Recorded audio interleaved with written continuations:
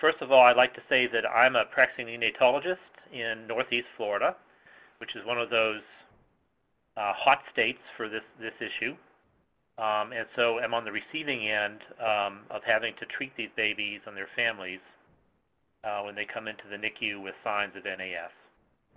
I've worked with our State Department of Health, which has been very, very proactive in association with Pam Bondi and other people in the state government to make an impact in Florida. One of the endeavors that we have accomplished is making NAS a reportable condition, slightly in a different way than Tennessee has, but in a way that we think will be useful. And I've also been the lead author of the updated clinical guideline on NAS by the American Academy of Pediatrics, which is in the resource list. So what can I tell you about my county, Duval County, which is really the city of Jacksonville? We are certainly very much impacted by NAS.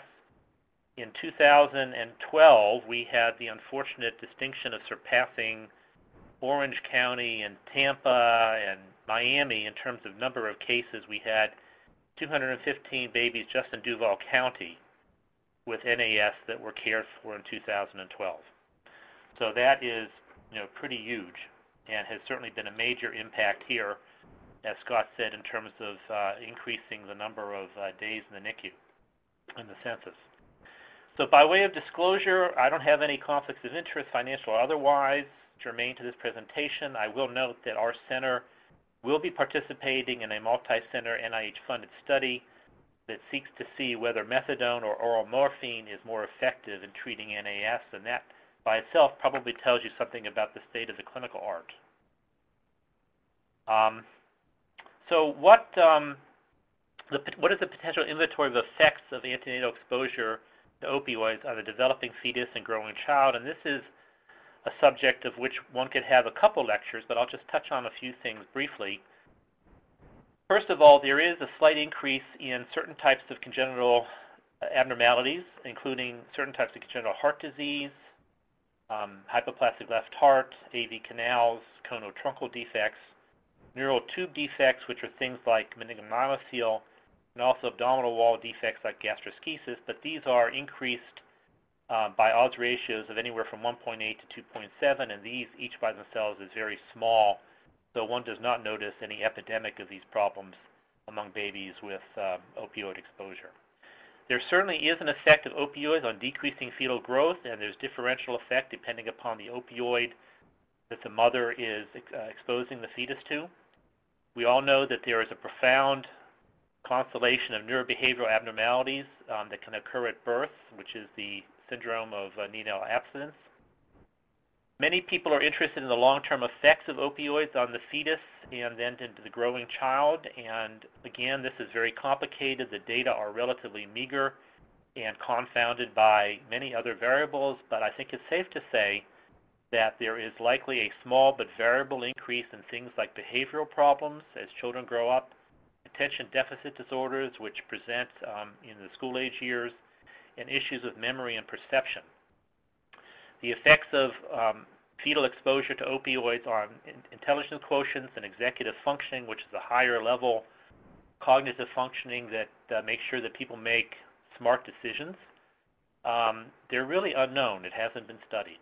But what I can tell you is that the outlook is not always poor. In fact, that there are many of these babies that if they are brought up in a nurturing environment, turn out to be perfectly normal. So I think that's the good news there. The topics of interest here on prevention, I think that Cece and Leslie and Scott have touched on many of these issues. I'll just echo them that I do believe that education of providers and the public is really key. It is just unbelievable how ignorant people are about the effects of these drugs, even in relatively short courses of treatment. I think providers can be educated on different classes of drugs with which to treat pain. Certainly as a medical profession, the pendulum has swung very much over the past 10, 20 years toward really meticulous attention to pain in patients, and probably swung past the appropriate balance point. And the public obviously is not very aware of these things either. So I think that will really be key, and that's obviously when the I think will be the biggest payoff eventually in terms of preventing opioid dependency in the general population. And that really is a huge problem. I don't know if you know this, but recently the number of deaths in this country due to drug overdoses, including mostly prescription drugs now, has exceeded the number of deaths due to motor vehicle accidents, and that's really a scary statistic.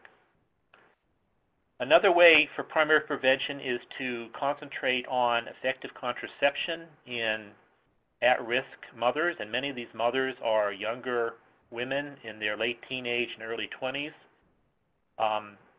There is, I think, inconsistency among health plans as to whether or not they'll cover the most effective contraception, such as the implantable contraceptive rods, which have a 0.2% failure rate compared to 9% in practice with the routine oral contraceptive medications.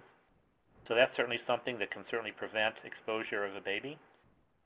I think the role for inpatient medically supervised maternal detoxification can be revisited. There is experience in centers that have done this, that this can be done safely.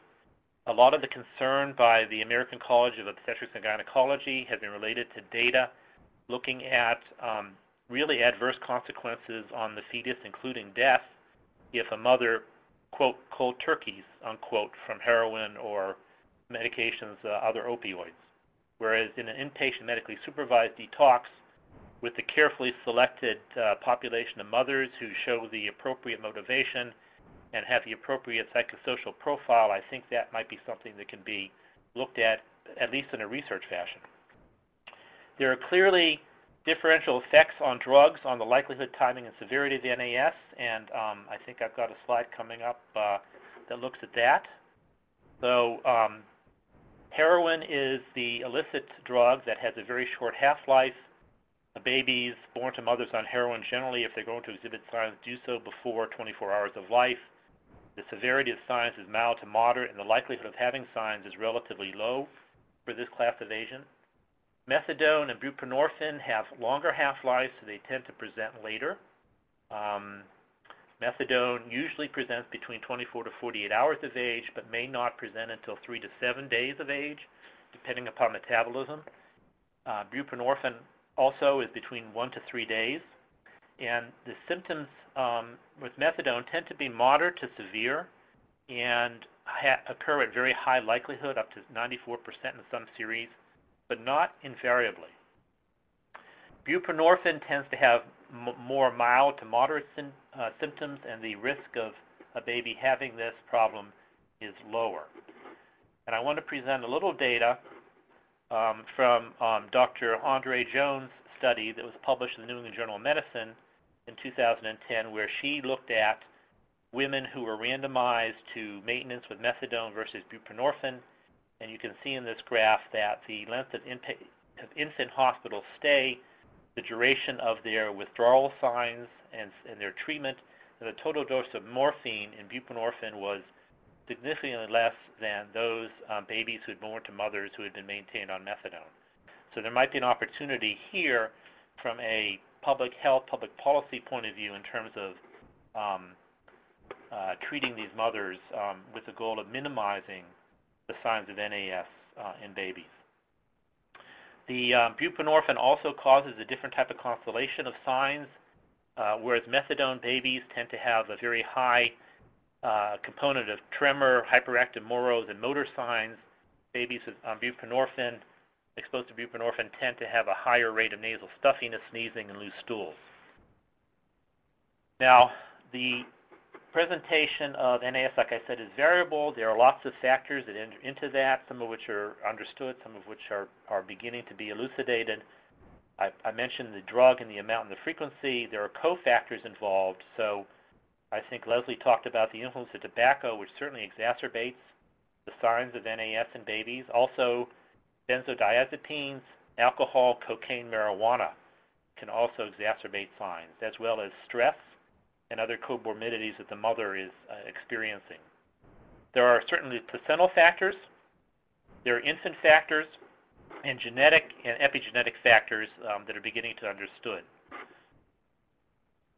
In terms of other prevention things, secondary prevention refers to the prenatal identification of at-risk infants and their monitoring, and I think that what we're seeing now is some areas of the country exploring with universal testing, not screening, which is a verbal sort of interaction, but testing, which is a biological testing of women in labor, sending urine tests and so forth to look for possible opioid exposure. And so there'll be a lot coming out on that in the next couple years as to whether or not that has utility in identifying babies before they go home. Clearly, babies need to be monitored for the appropriate amount of time, and that will depend greatly upon what kind of drugs the mother was taking. If you have an accurate history and some maternal drug testing that will help identify that. In terms of treatment, lots of issues here. I'll just sort of touch on a few. Clearly, the quantification of the severity of NAS is important. That is usually done by something called the Finnegan scoring tool, and this shows you all the different categories. The point here is that it's very important for the staff who is administering this tool to be well trained, to minimize any inter-observer variability, and to truly make this a useful tool. The goals of treatment have to be kept in mind, and the goals of treatment really are to minimize and not eliminate the signs of NAS. If one eliminates the signs of NAS, the baby will be so treated, the baby will be in hospital for a much longer period of time. It's important that we ensure normal growth patterns or the rate of weight gain in these babies, help them establish normal sleep-wake cycles. We want to promote their interaction with their parents, caretakers, and so forth, and we want to avoid complications such as fever, seizures, or skin breakdown. There are a variety of non-pharmacological treatments that are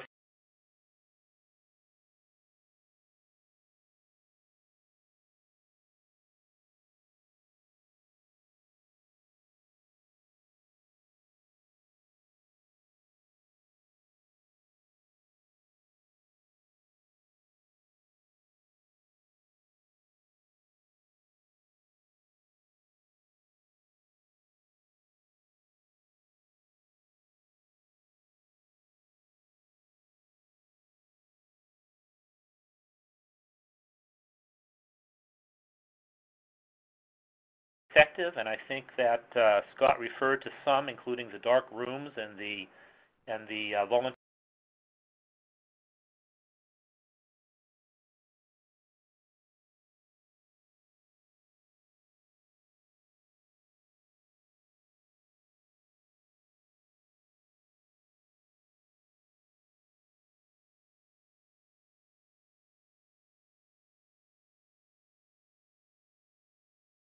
treat the families concurrently, recognizing that in most communities, these babies will go home with the family. So you need to work with them to show them empathy, be non-judgmental, and help them with their parenting skills so that they avoid child abuse in the future. And you promote a long-term supportive environment at home. Also help the family identify resources, and I think a few of the speakers talked about that. Pharmacological treatment. The goals are to allow the infant to tolerate mild signs of withdrawal. There are a number of medications that have been used to treat, and I've listed those in the slide. The practice currently in this country is the first-line treatment is usually, but not always, an opioid, mostly oral morphine, sometimes methadone, but there seems to be a significant and growing use of phenobarbital as a first-line treatment. The initial dose in most units is titrated to the Finnegan scores. And if signs of NAS are not relieved by the maximum dose that's felt to be safe for a single drug, a second or adjunct drug is added, and typically that's phenobarbital, less commonly clonidine, and sometimes a benzodiazepine. Typically a dose is weaned by 10 to 20% every 1 to 2 days as long as the Finnegan scores are less than 8. Now the current state of the evidence with respect to treatment, this is one of those knowledge gaps that was discussed. We do not know from the existing published data what the most effective drug class is. We suspect it's opioids. Or the most effective agent within a drug class is. Endpoints vary. Treatment failure means the baby requires a second drug for treatment, so that's important to avoid. Length of stay in the hospital is an important endpoint. Total dose of the drug is maybe a less important endpoint. But all of the studies that have been published, or most of the studies, really have methodological weaknesses that limit their utility. Important to note that protocols that use the Finnegan scores to initiate therapy are based on a precedent but not on evidence. So, for instance, we have no reason to think that starting babies when they get to a score of 8 is a better practice than starting babies when they get to a score of 10 or 11. We do know that having a protocol and adhering to it reduces the length of hospital stay, and there will be data coming out of the Ohio Collaborative that shows that very persuasively. One clinical study looking at adjunctive treatment, this is the second drug therapy with clonidine versus phenobarbital, shows you some of the philosophical issues that arise in interpreting studies. So this is a study where babies were randomized when they needed a second medication to either clonidine or morphine. Relatively few babies were studied. The primary outcome was the days of morphine therapy. And the table shows that clearly if you treated with phenobarbital as opposed to clonidine, you had fewer days of morphine and a lower morphine dose. However, the flip side of that is that the babies who were on clonidine had the clonidine weaned off in hospital. Babies on phenobarb could be discharged on phenobarbital, and in those cases, the home duration of treatment of phenobarbital was 3.8 months up to 8 months, and one can debate whether or not that's a good thing. And then one technical point, and I'll end with this, is treatment protocols, drug regimens are very important. I think a lot of clinicians do not really understand necessarily the pharmacokinetics of the drugs.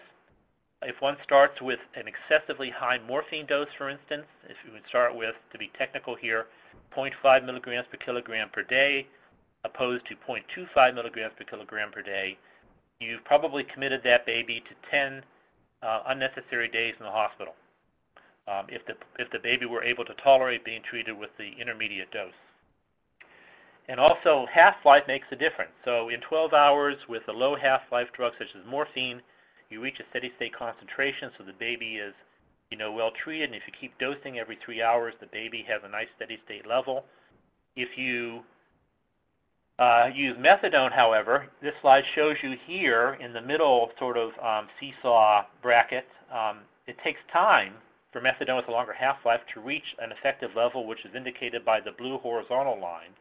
Whereas if you give a loading dose and then give a maintenance dose, you're pretty much at that therapeutic level at all times. So you may be able at 12 hours in the baby who's traditionally dosed not to have sufficient relief and be motivated to increase the drug dose, whereas that is really the inappropriate approach in this case. So those are just a few things.